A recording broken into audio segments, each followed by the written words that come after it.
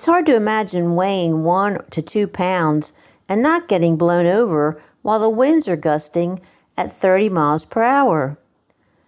This snowy egret was having a hard time standing out in the open. My camera was even moving a bit in the wind.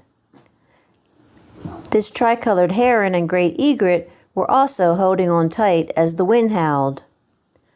Birds like herons, egrets, and ibis have evolved to endure these blustery conditions.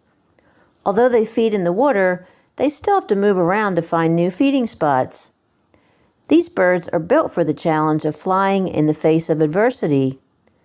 It all starts with their feathers, a marvel of natural engineering.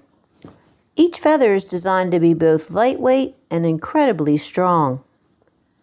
The secret to their remarkable resilience lies in its very design.